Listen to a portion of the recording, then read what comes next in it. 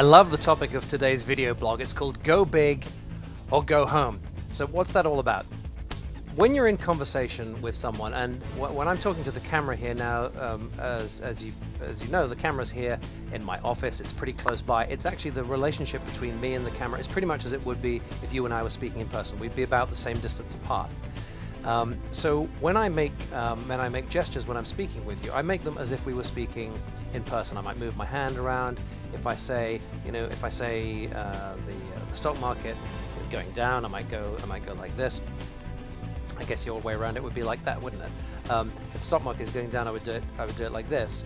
But if I'm speaking to a room full of people, I need to make gestures that fill the space. I need to go much bigger than I would do normally.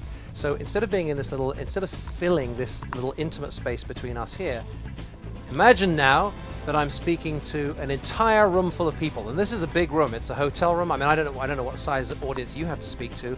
I speak to groups generally between 50 and 2,500 is the main range that I've spoken to. But you're filling a big room, even if it's only 50 people. That's already a decent sized room in a hotel, and if it's 2,500, it's getting pretty big. So you need to make gestures that are big enough. Now you may notice that the little movements I'm making here, they're simply not enough. If I say, the stock market went down, it looks tiny in a room of this size. You imagine you're a camera looking at me in a big room.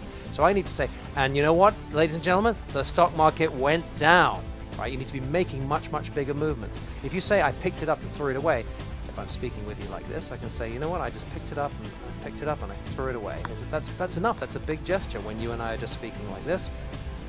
But if I'm in a big room, I need to say, you know what, I picked it up and I threw it away. You need to fill the room with your presence. And a major part of that is using your physical person, your physical presence. It seems when you first do, and by the way, you should always practice at home, of course. When you practice, it's going to seem ridiculous. I'll be honest with you. You'll be doing it maybe in front of a mirror or in your hotel room, and it's going to seem crazy to be making these big movements. I assure you, once you're in the room and filling the room, it'll mean that you actually get seen. The trick with speaking is to have your audience stay awake, and big gestures, larger than life gestures, are one of the key ways of doing it. Practice with this and have some fun with it, and write your experiences in the blog. Your homework for today is to tell me how you got on when you practiced this in front of your mirror. Write it down right now in the comments, and let's hear what you have to say.